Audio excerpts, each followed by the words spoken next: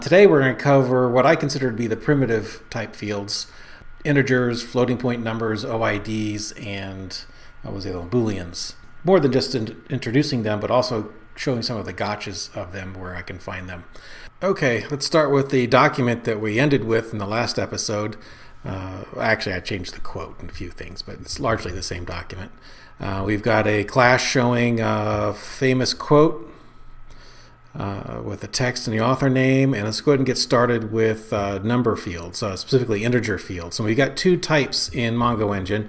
We've got int fields. Let's see here, equals int field, and let's make one that's the Earth's population at the time the quote was made.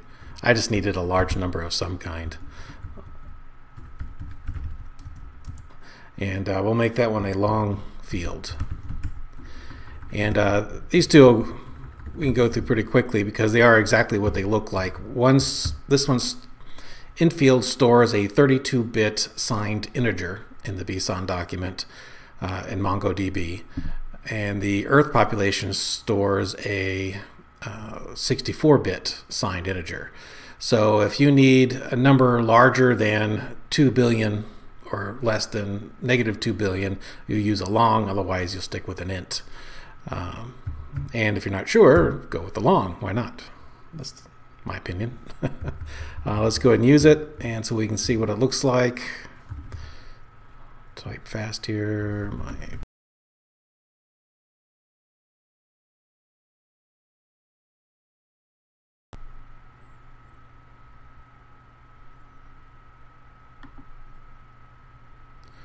IntField not defined. Oh, grief.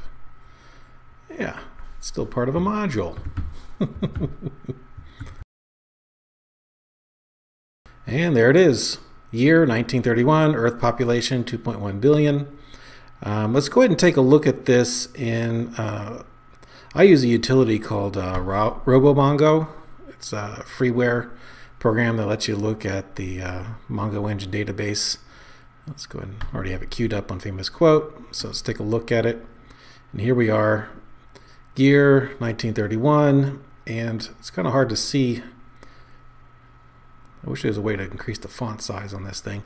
At any rate, it's an int32, and then this is an int64. So pretty straightforward, no extra options on those fields. So let's go ahead and jump right into real numbers where we got some interesting things to talk about. Let's add to our database here. Let's get our floating point numbers in. So we got FloatField. So let's do rating. Float. And price. Perhaps the price of the, I don't know what that price represents. The price of the document. If you wish to purchase a paper copy or something, I don't know. All right, so my quote rating equals 4.3 stars. My quote dot price equals, now DecimalField, FloatField is exactly what it sounds like. It's for a floating point number in Python. DecimalField is for use of the decimal module that comes as a standard library in Python 2.7 as well as 3. So let's make reference to that decimal, and we'll make this 10 cents, or in American that's 1/10 of a dollar. We'll need, of course, to import, well, from. All right, that should run. We should see it work, and then I'll also show you the problem. That's odd, it's not jumping back over here automatically. Anyway, okay, there we go. Down here, rating 4.3, price 0.1. And let me show you this in Robomongo and also show you the problem we actually have right here. Actually, I'll delete this document. Refresh.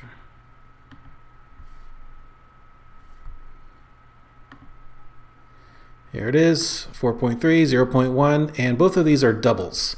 Specifically, these are IEEE 7.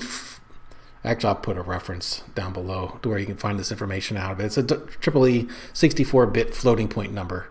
I think in C you would call it a double float. It's a good high precision number. It works for a lot of purposes. The problem with it, though, is that it is in binary.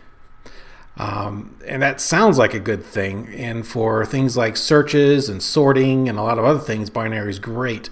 But there are times when binary numbers can't represent the numbers you need. For example, the thing I just chose, 0.1, you can't represent 0.1 in a floating point number in binary. Depends on what you're doing with it, whether that's important or not, because it's close enough. Sometimes close enough, though, isn't the correct answer. I'll give you a quick old example of that. If we do 0.1 times 3 equal to 0.3, you would expect that will come back as a true statement. Those are equal numbers, but they're not. That's why you use the decimal library.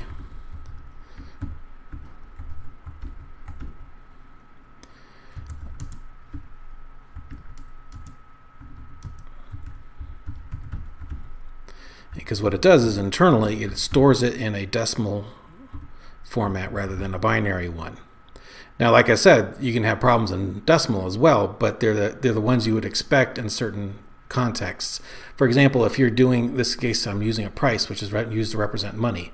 Well, if I'm doing something with money, which is represented in decimal, and then the result I want at the end is something in money represented in decimal, then my ideal thing to do is to keep it in decimal format the entire time I'm doing the math, which is one of the whole points of the decimal library. That, of course, comes back as true. But if I were to do something like this, my quote dot price times 3 equals... Actually, I don't know if this is going to work or not. There are times when this won't. Let's put it that way. In this case, it did work. MongoEngine does its best to turn it back into a legitimate decimal, but it will fail under certain circumstances. Because of that, I personally always store decimal numbers as strings, and fortunately, MongoEngine has a function for that. And for string equals true. Now let's run this. All right, comes back with rating and price once again, but now price is shown in quotes because it in fact is a string, which means I can rest assured that it will treat 0.10 in decimal as 0.10 in decimal, both in and out. So even though it shows it as a string up on the screen, in fact, if I go to Robomongo, string is in fact 0.1 is now a string. It shows it there. I don't know if you can see very easily, but pops up and says string. Currently it's a string. All right, paste. That will work as well. So that's a good way to store money and other things that you want to keep in the decimal domain and not move it into binary. There's a downside to that, though, and that is if you want to search on it or you want to sort on say the price, well, it being a string is actually a problem because you don't want to do a text sort when you want to do a numeric sort. There's all kinds of gotchas there. And so what do? Well, there's a few things you can do. Personally, more often than not, I store both versions. I'll store a floating point price and a string price. And I'll use the string price as the source of authority when I'm doing math, because people don't want rounding errors on their accounting. Close enough is not good enough for accounting systems. But for searching and sorting functions, I'll use the floating point version. Or what I did in one project is I actually created what we're going to be going over in the next episode, which is using an embedded document, and I created my own class called price where it stored both versions, but you only had to set it once and it would automatically propagate the changes, save it, keep it all consistent on the inside. Perhaps I'll show that. Maybe I'll show that in the next episode. I'll think about that. Decimal also has a bunch of other parameters you can put into it. You have min value, max value, enforcing a minimum and maximum value. You can also set a level of precision, how many decimal points of precision you want stored in the database. And then you can also determine how you want to do rounding. And I think I have the web browser up here. I'll put a link into the description of this video. You have rounding options. So you import it from decimal and you can set the rounding for how you want to round numbers. The default, I believe, is half down, round half up, actually. Round half up, this one right here. So that's the decimal field. Let's jump on to the next one, Boolean field. It is exactly as it sounds. I'll be fast here. But instead of using lowercase true and false like you would in JSON, you use the Python true and false values.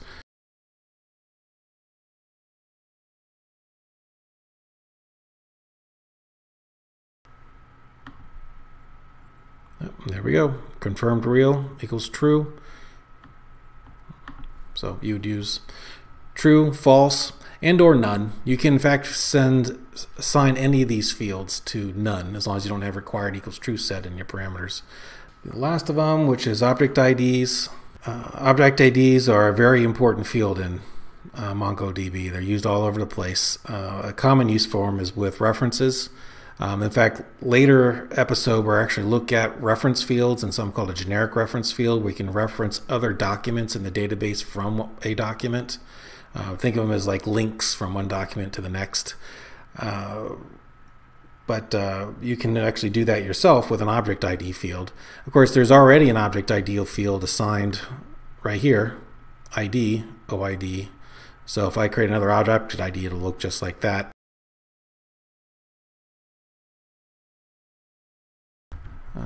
BSON.objectID.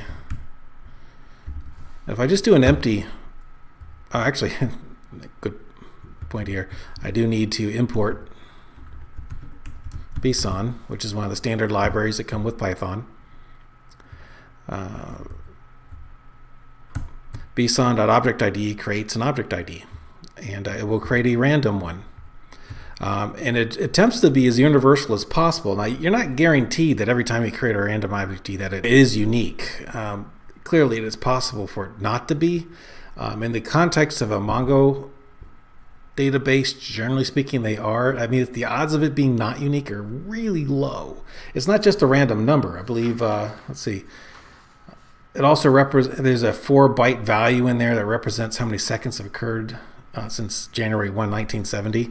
So in order to get two of the same OIDs, they would have to be generated in the exact same second. There's a 3-byte machine identifier, and there is, I'm looking up the specs here, a 2-byte process ID. So it'd have to be the same process on the same machine and within the same second getting the exact same random number twice in a row. And it's not true random, because if it's running within the same process, it starts off at a random value and then it increments with each use. So if it's the same process, almost by definition, it's keeping track. It's a unique number because it's always going to be incrementing. Unless, of course, you create more than, 4-byte value. Unless you make 4 billion OIDs within 1 second, then you've got a problem. It's not likely you're going to encounter a duplicate OID in any universal format. Not impossible, but not likely. Let's run this just to see what it looks like. There's ref and there's our OID. Of course, you can also put a direct value in there if you happen to know a value. These are long things. They're 24 character strings representing 12 bytes. It's in hexadecimal. So I could do 0, 1, 2, 3, 4, 5, 6, 7. 6, 7, 7, 8, 9, A, B. There.